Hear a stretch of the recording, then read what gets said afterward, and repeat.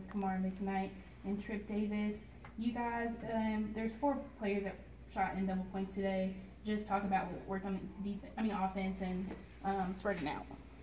Oh man, well in practice and throughout the week we get up a lot of shots, and the coach said shoot with confidence. So we just took that and we just shot with confidence. I think we shot the ball extremely well tonight.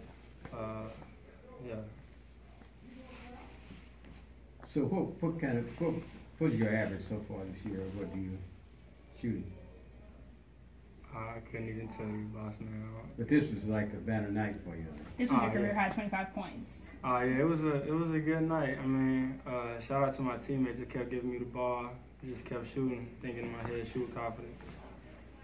So have you had one of those nights recently? No, I haven't had one of those nights. It feels good though. You just have like to get you a throw the win. ball up and it fall in. Yeah, yes sir. What can you say of the energy that you all played with tonight?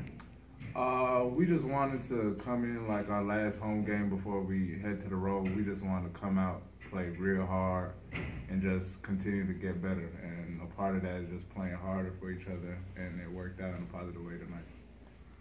All right.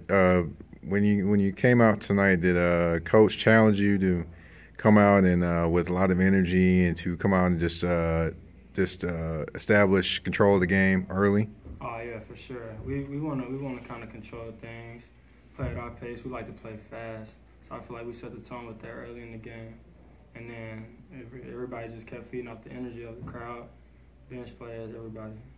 So what does a game like this do for you moving forward? Are there any takeaways that you feel you can use going forward? It's just a confidence booster. Like again, I said, Fisk, they try to come in and play really hard since they're right down the street. And I just thought we just use this game to stay just real sharp and play with a lot of energy, and hopefully we just carry that onto the road. When the basket is looking that big, what kind of feeling are you getting when everything you're throwing up is pretty much going in? I don't know, man. I just want to say shout out to my teammates that kept giving me the ball. It just felt good. So you think you'll be ready to do that again next game moving forward? Yeah, for sure. You the man now? Nah, we all the team, man. I'm just happy to get a team win. Kamar, you came back in the second half and drained 11 points with 3 threes. Just talk about what was working and what was said in the locker room before the second half. I've really been struggling from 3 lately, but my coaches tell me they see the time I put into the gym, so they just tell me just keep letting it go. If I feel confident in my shot, I catch it right, just let it go, and I'm gonna just continue to have that mindset. Mm-hmm. What can you say about the feeling that the difference between Coach Ford and Coach Penny? Because you can definitely see a difference in not only the atmosphere but the energy out there. What can you say about the differences between both coaches? Just the stuff really he does off the court. He really just wants to keep us closer as a group, and you could tell that this coaching staff genuinely cares about us. I want to say Coach Ford and them didn't care. It's just that Coach Penny and them, they actually show it through affection, and they still get tough on us. But at the end of the day, before we leave the building, it's all love. So that just makes us all want to play harder for them when we're in between them lines. So in terms of style of play, you seem to be playing faster than you did under the other coach. Yeah, we want to push the tempo. We got a lot of players, a lot of great players, so we just want to keep pushing the tempo. When you get tired, sub out, come back in, play your minutes. Just keep pushing the tempo. So that is a big difference from last year. Yeah, for sure. Yes, sir. You guys out-rebounded the Bulldogs 59-26. What was happening on defense, and big ups to your big guys, I guess?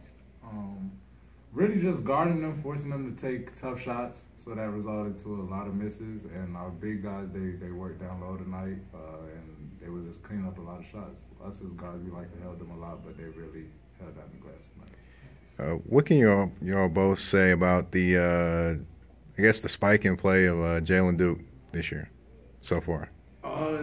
Just Coach Penny coming in and just instilling confidence in him right away.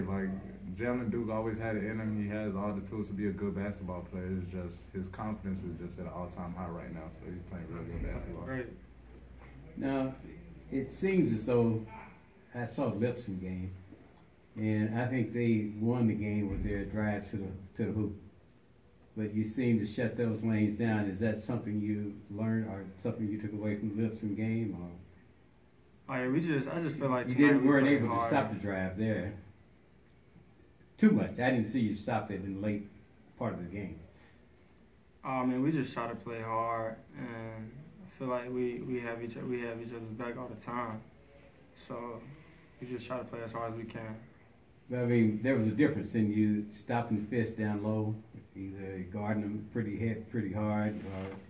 I didn't see many drives like I did at Lipscomb. I think a big part about that was we was really trying to force Lipscomb to not take as many threes because that's what they're really, really good at. So we would just rather them, our game plan was just playing them in the drive and just forcing them to take tough twos. So I think like that's what a part of it comes from. It was just us taking them from what they're comfortable doing, shooting threes. Well, it didn't seem like you were too tough on blocking the twos. I mean, they seem to be slipping back, doing some one-on-ones, and whereas tonight I saw a whole gang of people around the goal defensively. Just competing harder. Was Okay. making sure we're in each other's help spots. Got it. All right, thank you guys. Appreciate it. Thank you.